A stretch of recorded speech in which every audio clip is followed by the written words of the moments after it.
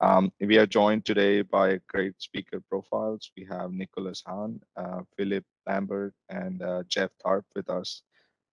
Starting with Nick, the next slide, please. Yep, just on this one. So Nick is a multidisciplinary engineer with over 20 years of experience developing innovative solutions to complex national security problems. Nick has designed, analyzed, integrated, and tested mission-specific mechanical, electromechanical, and RF systems as large as a nuclear submarine and as small as a key fob. Um, so he's coming from a company, the name of the company is Commonwealth Technology Innovation LLC. Since 2005, he was the chief engineer for a deployable sensor program. Until recently, he's focused on developing CTI's technology roadmap to leverage the resources available for their acquisition by Huntington Ingalls Industries last year. Our next speaker comes from Fortify, Phil. Phil is a mechanical engineer with nearly 10 years of professional 3D printing experience. Phil helps his customers adopt 3D printing as a true manufacturing resource.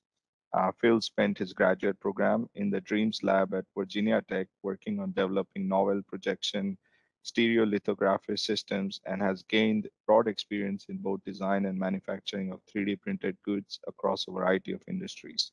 He is extremely passionate about his contributions towards realizing the goal of market-ready 3D printed products. Our next speaker from Ansys is Jeff Tharp. Jeff Tharp has been with Ansys for over 12 years and is a principal application engineer for RF and digital applications utilizing the Ansys electronics solutions. I request everyone just enjoy today's event. It's a very unique webinar for even the audience who's familiar with Ansys and HFSS. Some slides are graphic intense and may take some time to advance depending on the speed of your connection. At this time, I'll turn the event over to Jeff. All right, next slide, please. Thank you. So for today, we're going to be looking at a pretty nice, dense presentation, but the material that we get to walk away from is just incredibly interesting to see simulation and industry really come together and to see a full workflow like this. You don't normally get this kind of perspective, so we certainly appreciate the partners working with us today. Starting with the Ansys side, we'll be talking about why 3D printing for RF applications. We'll briefly kind of delve into why this is turning into such a keystone for new technologies and the reduction of real estate. From there, we're going to transition really to, 3D printing sounds great, but you got to build it. And how do you go into understanding the processes? And with that, we work with Phil Lambert at Fortify, and he's going to discuss with us the additive manufacturing for these GRIN objects or these graded index components. And then he'll also talk about the characterization and the high-end materials that they utilize and how they understand those properties. Once we've kind of got the foundation and the understanding of these complex geometries in their manufacture, we'll be transitioning to the utilization of those geometries with those materials. And we'll see how Nick Hahn puts together these properties into a design and comes up with these novel designs for the structure we'll be looking at today specifically, which is with Lundberg lenses. And he'll actually, once he starts overviewing the discussion of HFSS, we'll transition into a case study, which is incredibly interesting, where we see all of this culminate. So we're looking at the simulation, the process of manufacturing, the design coming together to a final product, and we'll be looking at the performance, and it's going to be incredibly exciting. And after that, we certainly will conclude with some final statements as to on Ansys' side, and then move on to Q&A. So really excited to have you here and look forward to it. Let's go ahead and start. Next slide, please. So one of the first questions we ask ourselves is why does 3D printing sound so appealing for RF? And the answer is really simple. It gives the design engineer all the degrees of freedom they've ever wanted, right? So you are able to construct artificial materials. One of the things you've always just wanted to pick a number and use it. With the material manufacturing processes with 3D printing, this becomes realizable via geometric volume fractioning. Another is the arbitrary metallic shapes, so that you can actually integrate multi-function parts into a single part. Why is that important? A lot of times in RF systems, reduction in real estate becomes a prime concern. And this ability to integrate everything into a single part becomes important because geometric complexity becomes quote unquote free. So for example, rather than have, say, a filter, an orthomode transducer, and a horn bought from different manufacturers and bolted together serially to combine the functionality, what if I could just use a single topologically optimized structure? That will be the future. It's already starting. And when we look at topological optimization, where fundamentally what that means is I'm arbitrarily changing geometry, kind of like on the right-hand side of my screen. Arbitrary changes to geometry, not just length, width, etc., but arbitrary changes using complex optimization routines. You can start doing multi-physics and multiple physics simulations to consider weight, thermal properties, but also material property control. Next slide, please. So what are the challenges? And when it comes to simulation, a lot of the challenges is how do I include all of this complex geometry into my model? How do I bring this advanced CAD in? And this is where you're looking at interesting material properties that are starting to be displayed, including dispersive conducting models. In the future, you're starting to see a lot of terahertz. When you get into the terahertz domain, metals become dispersive, and that can play a little bit of havoc on the performance, particularly on the loss side. But you're also dealing with dispersive dielectrics. The good news is the counter is that you could optimally design these to do that. And you can utilize simulation technologies such as HFSS to take the micro, a very small unit cell, and apply it to the macro, which we'll actually see today with respect to the RCS of the Lumberger lens. Very exciting. But also when you're looking at the challenges, that's being able to include spatially varying material properties. What if the person who printed via 3D printing has a cloud file that has effective materials for each point in space, and I can bring the cloud file in and just map permittivity and conductivity all throughout my domain? That's a huge advantage. If we look at the top right of the screen, that's fundamentally what we've done. You take a computational fluid dynamics simulation of a hypersonic craft going about Mach 10 at about 48 kilometers above the Earth, and you take the temperature, the electron density, and all the necessary information, and you create a permittivity map around this structure, and you start doing electromagnetic analysis. So when we look at all these, we have the ability to solve very high-end complex geometries so that we can enable geometric simplicity, but preserve electromagnetic complexity for advanced design. But now, simulating complex materials is very important, but at the end of the day, when the rubber meets the road, things need to be built and things need to be processed. And to that end, I'd like to go ahead and introduce Phil from Fortify to really start learning more about how do we physically realize some of these novel design concepts that we do through simulation. Thank you. Yeah, thanks, Jeff. That was a wonderful introduction into the challenges we're facing here. And I'm happy to play the role in this workflow. Just as a point of introduction, my name again is Phil Lambert, and I'm the lead customer solutions engineer at Fortify.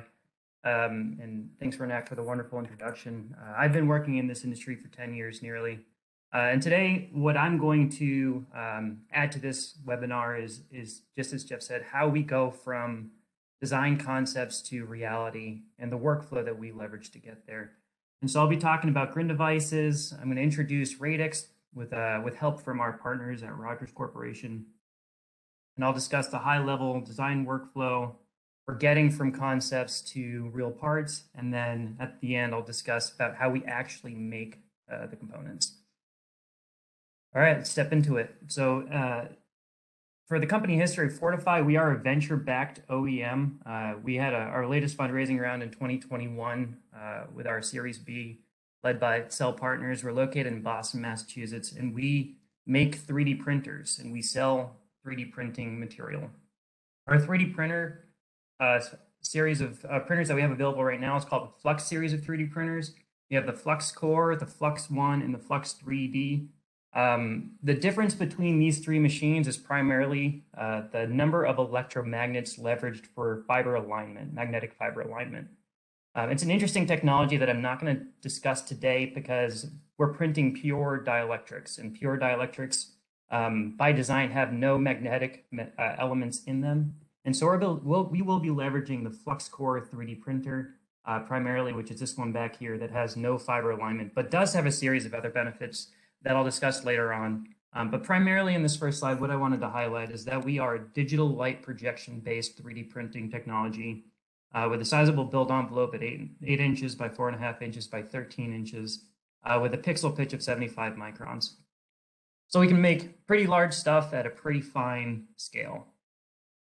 And we leverage this technology to make 3D printed GRIN devices. So at a high level, as I'm sure a lot of the experts who use HFSS on a regular basis are aware, GRIN devices are gradient refractive index devices, and they're electromagnetic structures with continuously spatially graded indices of refraction.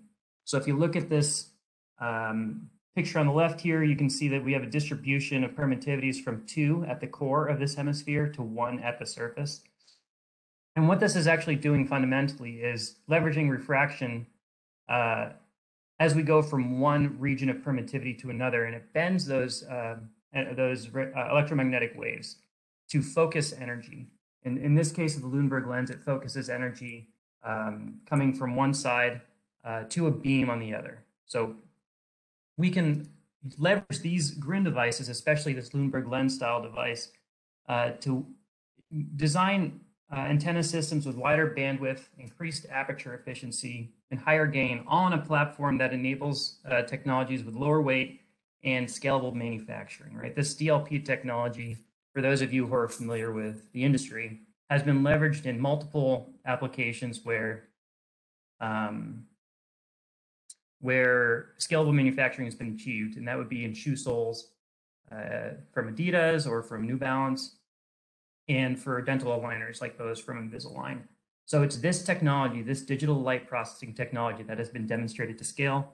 And so Fortify is bringing that to GRIN devices. So I'm going to pass it over to Rogers Corporation, and my colleague Trevor Polidor is going to briefly introduce the Rogers Radix 3D printable dielectric material in a short video. Thanks for the opportunity to talk about Rogers' new Radix 3D printable dielectrics technology.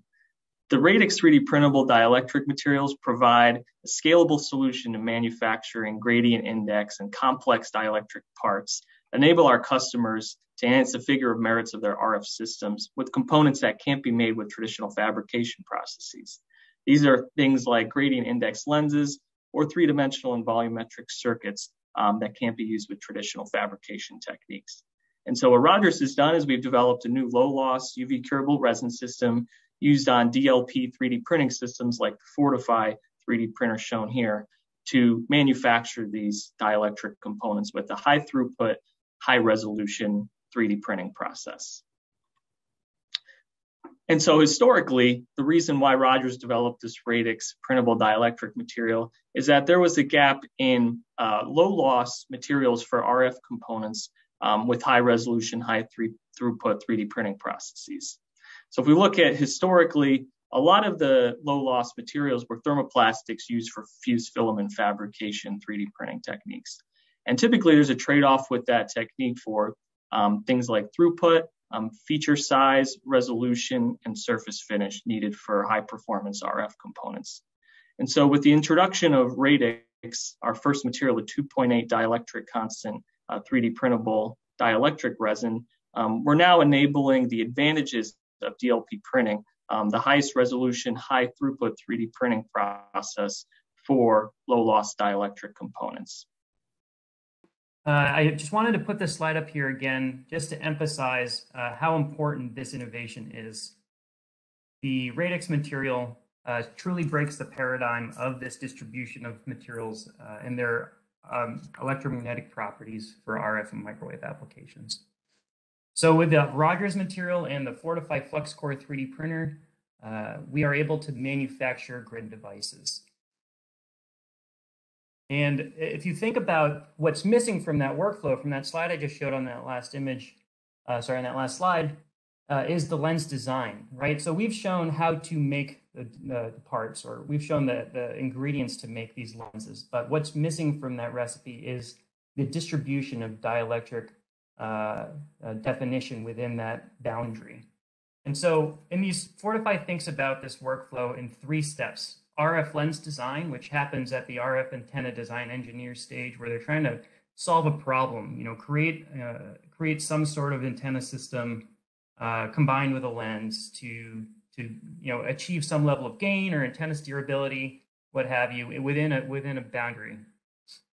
And then from there, Fortify sees the next two steps as the lens geometry definition. So how do we go from this concept to an actual geometry that does what we need the lens to do? And then how do we convert that geometry into a build file? And so these steps 2 and 3 are the steps that Fortify takes care of. And after Nick presents, I'll walk you through precisely how we calculate this effective media approach and how we apply it to these lens devices. But for now, I'm going to pass it off to Nick Hahn at CTI, who's going to discuss how their team designed a lens for their application.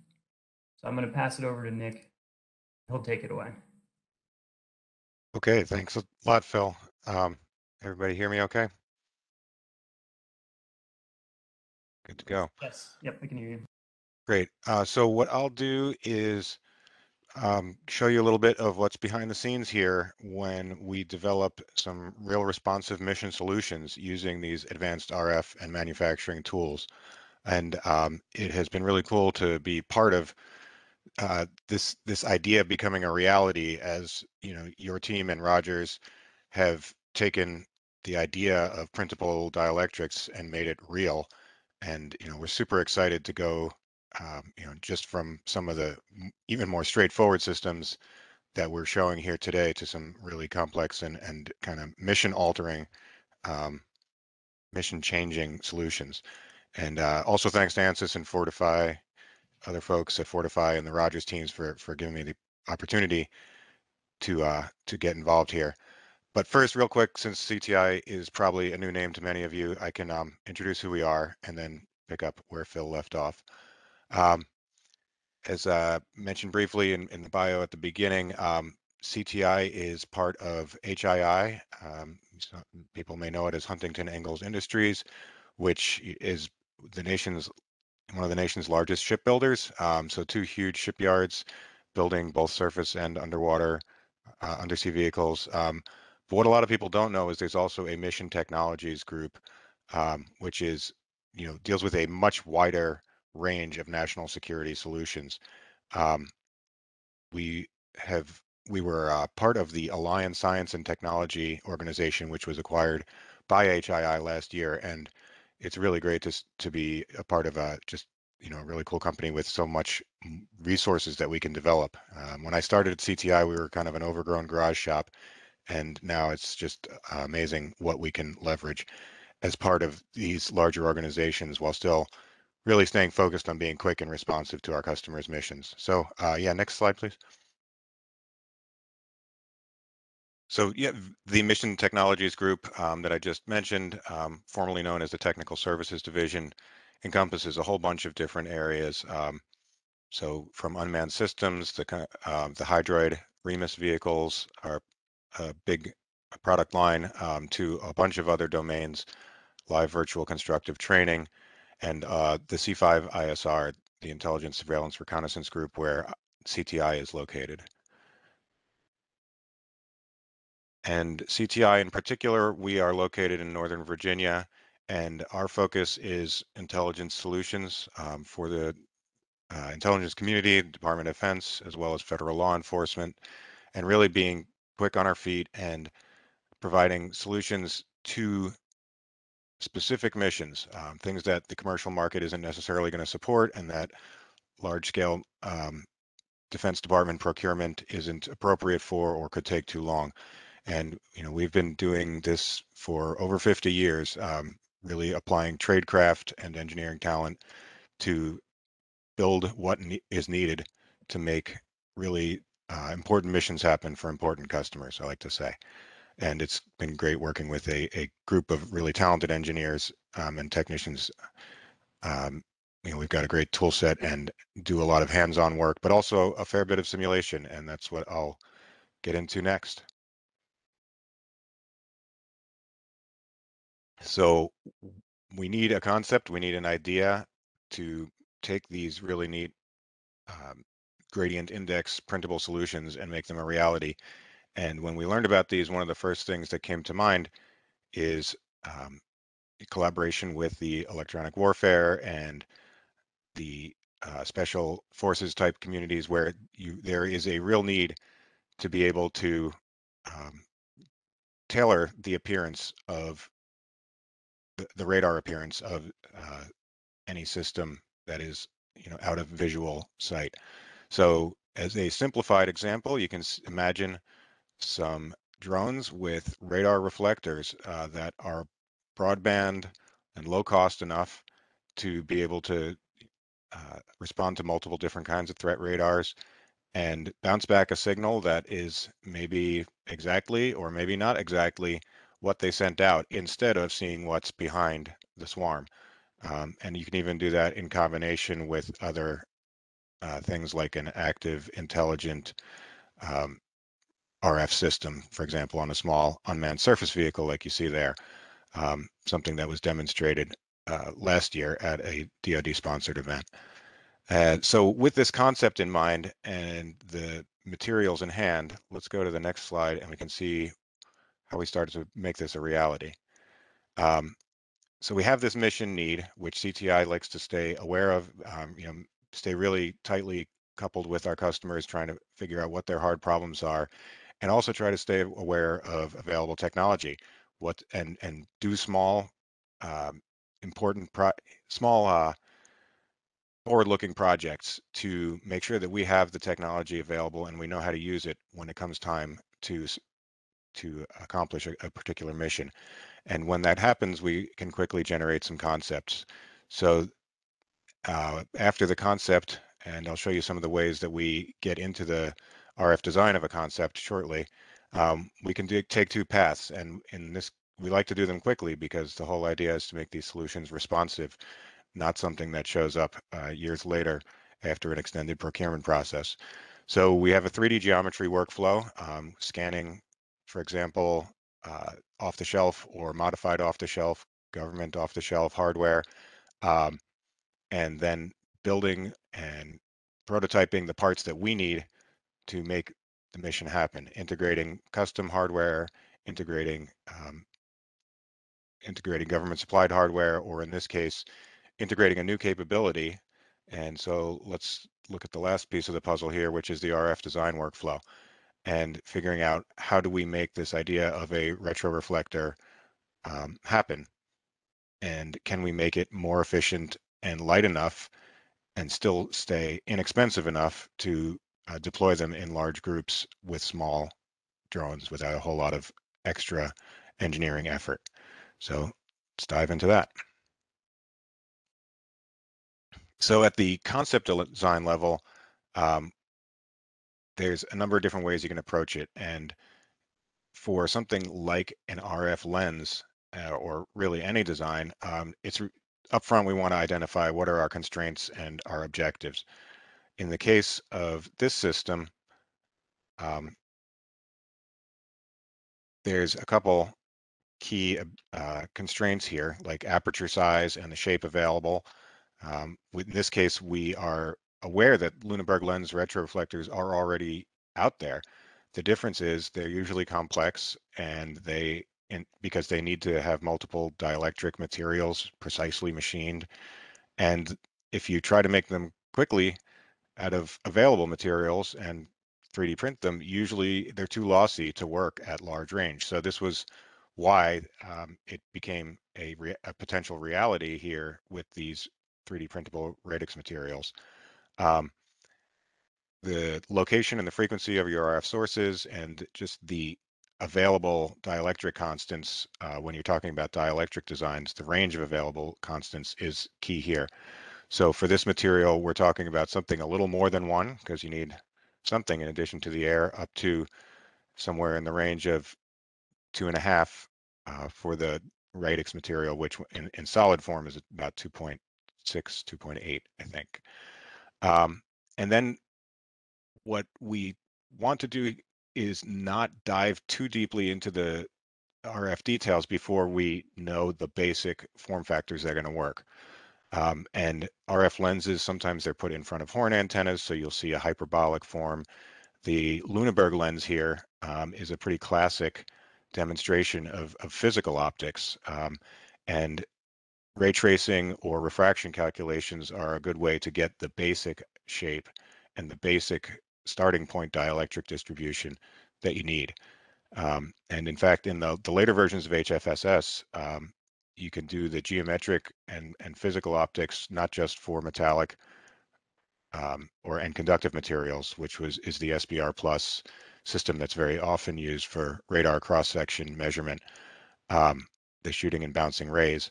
But now you can actually model refractive dielectrics right in HFSS. So if you in this case, we had done some optimization work with Rogers ahead of time using MATLAB as a simulation tool to get the basic physical optics laid out. But now that can also be done in HFSS.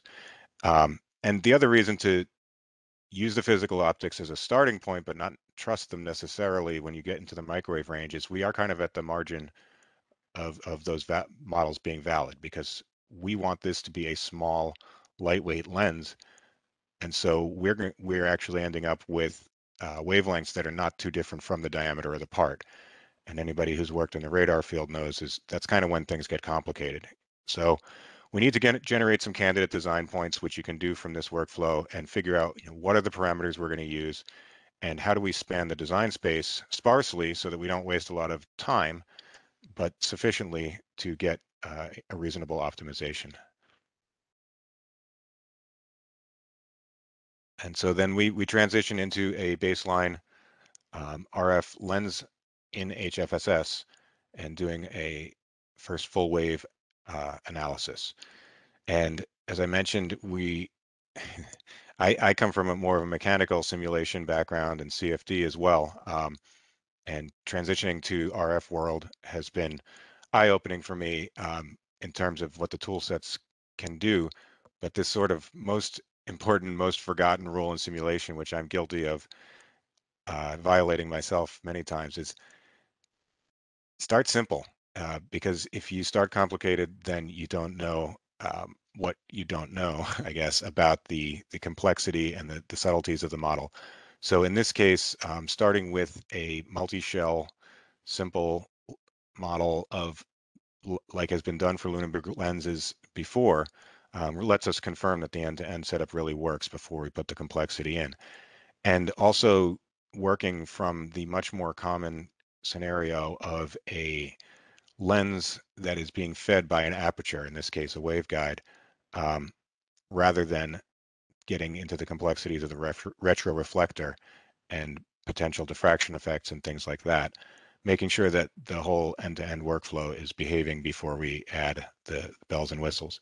So we're able to observe and assess here, see that it is in fact creating a plane wave, even with a relatively simple geometry where we have a dielectric constant of about 1 1/3, 1 2/3, and then a little over 2 in the center. And you can see that we're working around 10 gigahertz, a common radar frequency, and the diameter is about 62 millimeters, which is on the order of just a couple wavelengths, or parts of a wavelength. Yeah, so you can see that we're not in the 10 or 20x range where you could treat this as a physical optics problem. So the full wave solver matters. And it's also pretty quick. I mean, these models run in minutes, not hours or days, when you want to get in the ballpark up front. And the last thing I'll say here is, it's really nice to just be able to type in the dielectric constant you want, rather than having to look up in a catalog what is available. The 3D printing is a real enabler here. But the key being that it's not worth doing necessarily unless you have the low loss material like we're working with now. Then we go from the baseline model to the reflector model. So we're metallizing one hemisphere. We actually are using a 3D printed shell where we had electroplating done on the interface, and then that gets bonded to the back of the lens, and it becomes a wide-angle broadband retroreflector.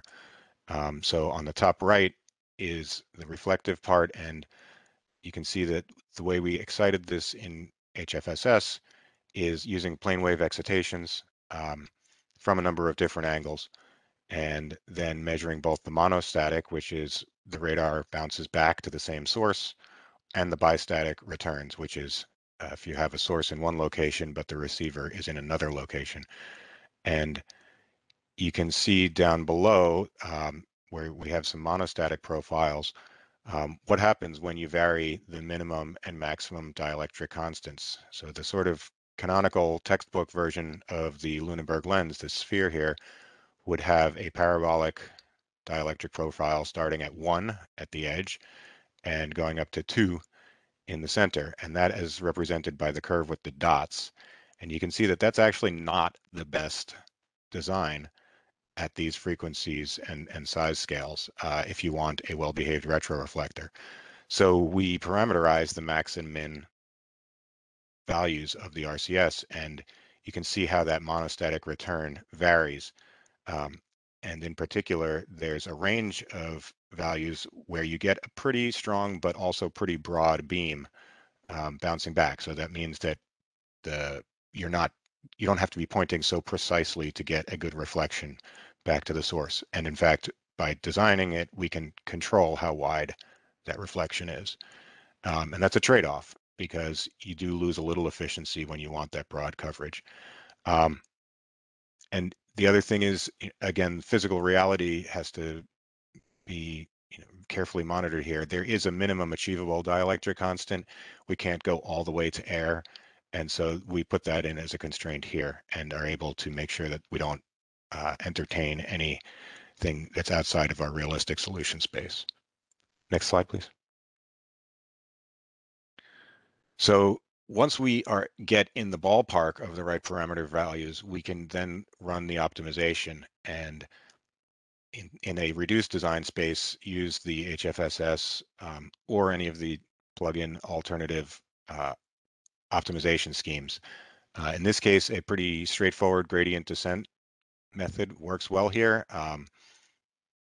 We modeled a simple equation-based curve, and you can put that right into the material properties in HFSS. And I would say thank you, Jeff, for helping me understand some of the workflow there from the Ansys side. It's really great to be able to leverage these capabilities right in the tool rather than having to figure it out outside and then program in multiple spatially varying properties. And we didn't have to do it in this case, but I understand you can also read those in from a file if you have an external starting point that you want to use for your spatially varying properties. So we varied 2 shape factors, and then we're also able to tune the gap between the reflector and the lens, and we're able to run a pretty wide space of models in only an hour on a decent desktop PC, just my regular CAD machine. And you can see on the left here, the contour plot shows the bistatic return. So the monostatic one we were showing on the previous page corresponds to the diagonal line in the center, where you have the azimuth of the return signal and the incident wave the same. But off axis, you get a different return, and you can see the strength of that return varies with the angle. And this is for a particular value of maximum and minimum dielectric constant with that parabolic distribution. On the bottom of the screen, you can see an export of the profile from the optimization solver. And each of those points represents a combination of values that resulted from the exploration of the parameter space.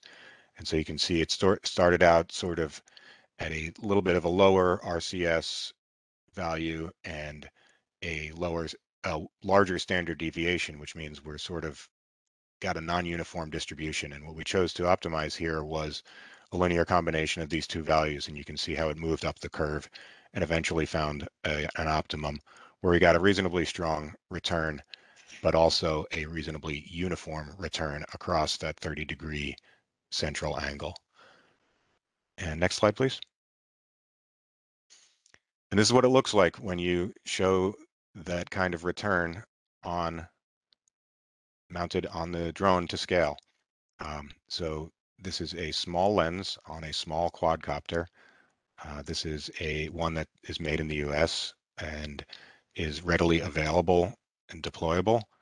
And you can see that depending on where the radar beam comes from, you get a you still get a pretty good straight back return, but that varies widely. That is a wide central beam, so you don't need precise location of the emitter to be able to point accurately to get a good return.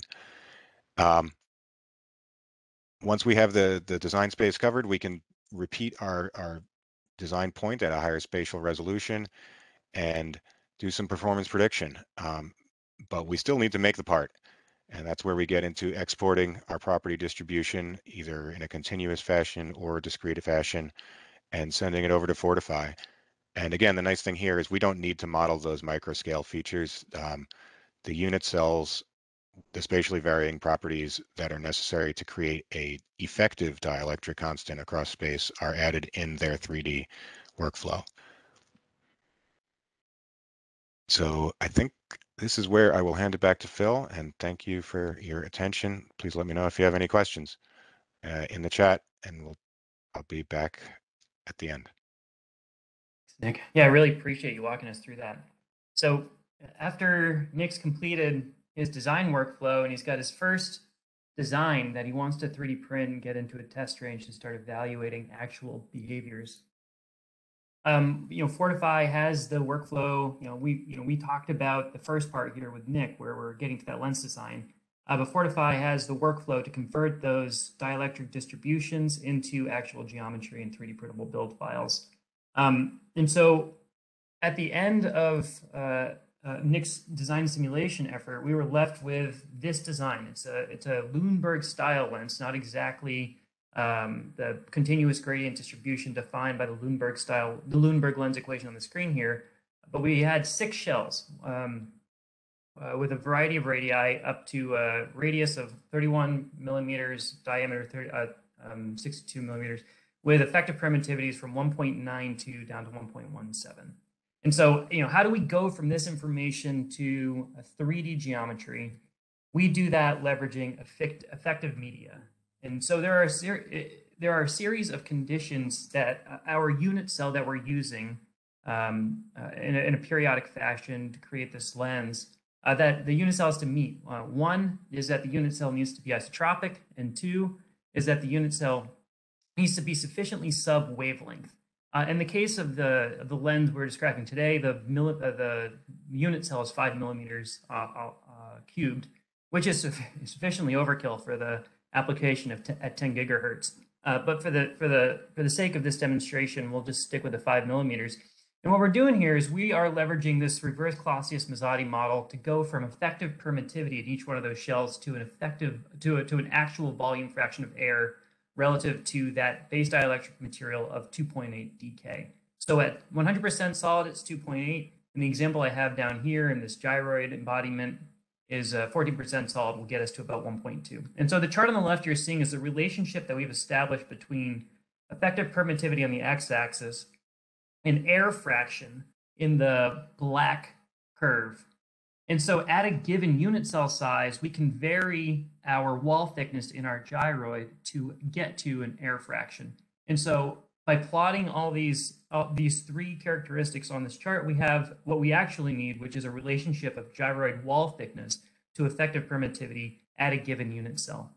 And so from there, we're able to go to a geometry. So long as we're meeting the conditions for air fraction at a region in those 6 shells, we're able to get to an effective medium that behaves as a solid dielectric at a given dielectric constant.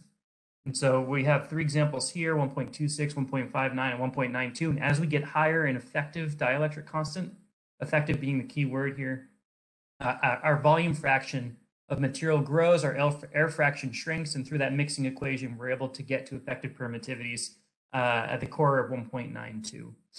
And so we have our geometric design. So how do we 3D print it? Well, we talked about the FluxCore 3D printer earlier. That's the system we use to actually make these components. I just want to re-highlight that it has a pixel pitch of 75 microns. We're currently printing this material at 75 micron layer thicknesses.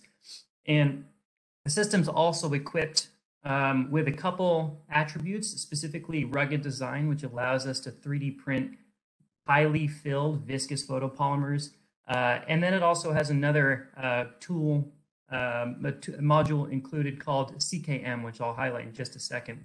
But for those of you who are unaware of 3D printing or how this type of 3D printing process works, we have a reservoir here that's filled with resin. That's what the yellow represents here. And we have our build plate. The build plate plunges into this resin until it's just 1 layer thickness above our glass. And so we have, in this case, 75 microns of uncured resin between the build plate and the glass. Our DLP projector activates to project the cross-section for that given layer that we're trying to cure. After that is cured in UV light, we then peel and we move the build plate in the positive Z direction to peel that cured layer of resin from the film. And then periodically we'll use a wiper that passes under the cured part and the build plate to keep that glass clean and participate in the mixing of this fiber-filled material.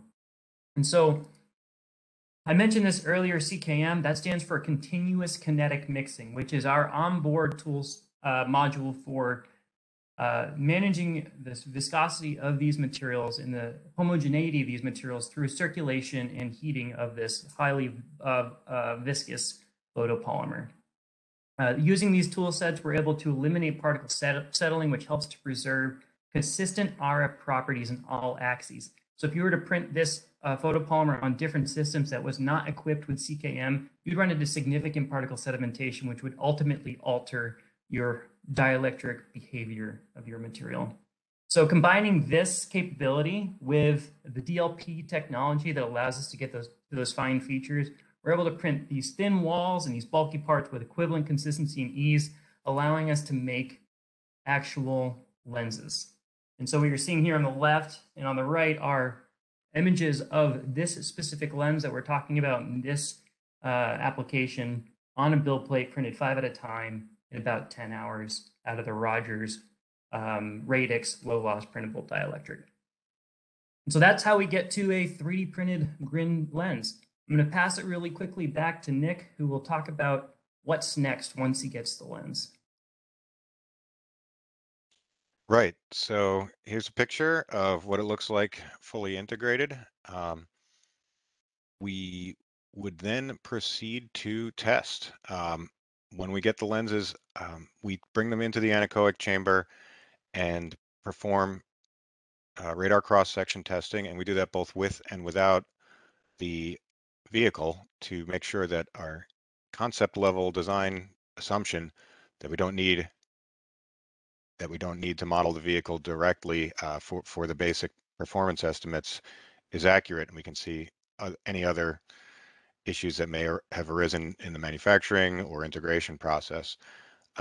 And assuming no issues there, you go to a detailed design model if you have time. A lot of times for the CTI's customers, we don't have time. We need to get it right the first time, and that's why the simulation process and having well-characterized materials and a reliable process really is important. I would say 2/3 of our work is prototype to the field, and there is a significant portion of it where sooner or later you are going to need to have that full design confidence and full design disclosure. So we can also analyze the structures in Ansys Mechanical. We can, it happens to be the tool that we use. We can also do some micro scale validation, looking at the unit cells, as Phil was talking about before. You can, as you go to higher frequencies, and this lens that we chose actually is able to work at much higher frequencies. At some point, you do start to see some wavelength specific effects, and you want to make sure that you understand those and where your limits are, so you can do the full scale validation with the gyroid structures right in HFSS if you're, for example, looking at millimeter wave frequencies. And then the fun part, right? Go do some flight testing. And the idea is that these drones will be able to work together as a swarm if necessary, small enough, light enough that an individual person could carry more than one. And the ability to make these really high efficiency radar reflector targets, which often you don't see until you get to much larger, more expensive systems, using this Lunenburg lens geometry is really a potential game changer for us, especially if you want to do things even more interesting than just putting a reflector in there. There are active solutions that can also be done with the Lunenburg lens and other lens shapes and RF materials that can be integrated. So this being our prototype, I hope you enjoyed the walk through the workflow. I think Jeff has some comments on, how else you can leverage this 3D printing capability to do some of these complex RF geometries that are one step beyond what we're demonstrating here. Yeah, thank you so much. So this is really cool. And what I want to do is kind of wrap things out with some of the ideas here. What we've learned in RF design, whether it's antennas or other RF designs, is that you tend to look at 4 aspects. You look at the idea, the process engineering or the manufacturing, the design, and the test. So what's really cool here is we're seeing 2 partners reach out, because what happened is the fabrication process actually enabled the design.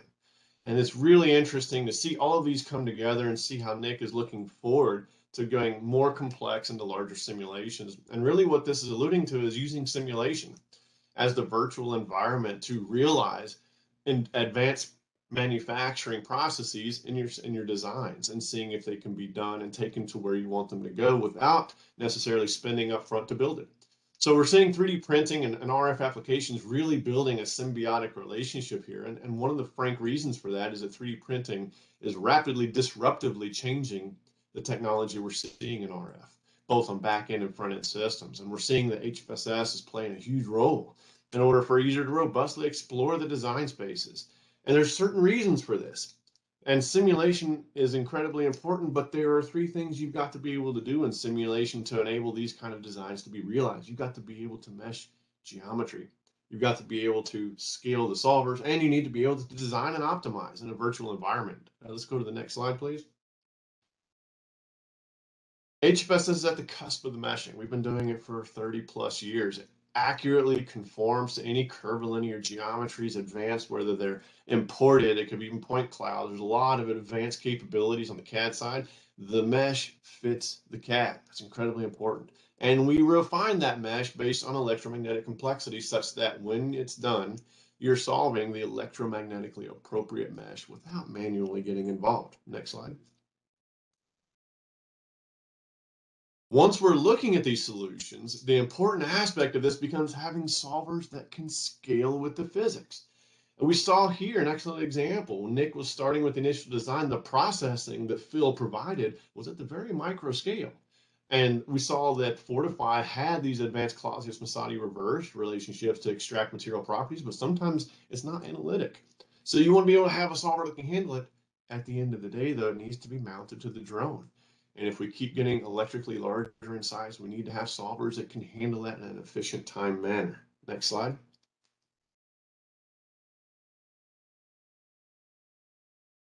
Once we put all of these together, you need to be able to have an environment to turn knobs, to move things around, to drop things in, pull things out, and to do nice design. And of course, HFSS, along with other Ansys suite of tools, gives many multiple facets of doing design and optimization. So when we come to bring all this together, simulation goes hand in hand with these advanced disruptive technologies. Next slide.